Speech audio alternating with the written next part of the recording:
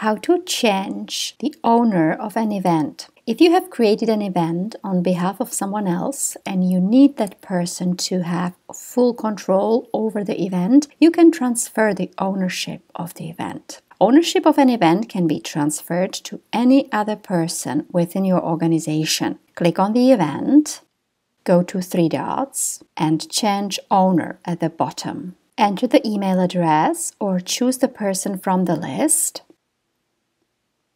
and click on Change Owner. You can edit the event until the new owner accepts the change of ownership.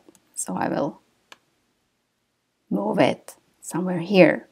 Martin has received an email about transfer of ownership. So I will open the email. An email says Martina would like to transfer ownership. To accept ownership, click on the link that is attached to the email.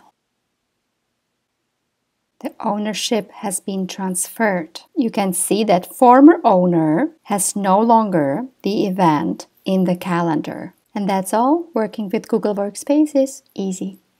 Have a good day.